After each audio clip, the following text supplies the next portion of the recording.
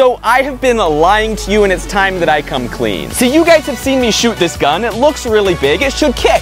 Here's what I didn't tell you. I've been using these. See, the Taurus Raging Hunter is chambered for 460 Smith & Wesson Magnum. But a sneaky thing most people don't know is it can shoot the much smaller 454 Scheels. And the reason I haven't shot the 360 Smith & Wesson Magnum is because it's impossible to find anywhere. That is until this arrived. Our good friends at Scheels noticed this and said, yes, they have 360 Smith & Wesson Magnum. Comparing the two, we can see the 360 Smith & Wesson Magnum has way more powder. And you guys are going to be able to see the difference in recoil. 454 Scheels first.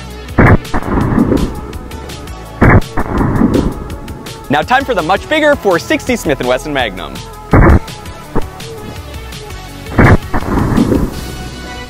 I like the 460 Smith & Wesson Magnum even more. Thanks to Scheels for the ammo, and I'll see you next time.